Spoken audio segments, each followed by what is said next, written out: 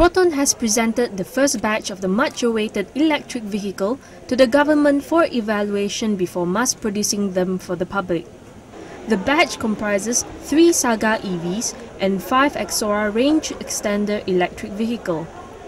The presentation is also the first phase of the Fleet Test Vehicle Program, a joint effort between Proton, Ministry of Energy, Green Technology and Water, and Ministry of International Trade and Industry. Prime Minister Datuk Seri Najib Tun Razak receives the vehicles from Proton Chairman Datuk Seri Muhammad Nazmi Muhammad Saleh at the Perdana Putra building on Wednesday.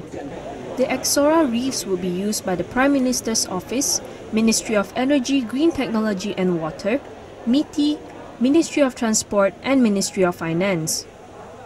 3 ministries, Ministry of Energy, Green Technology and Water, MITI and MOT, had also been given the Saga EVs for evaluation.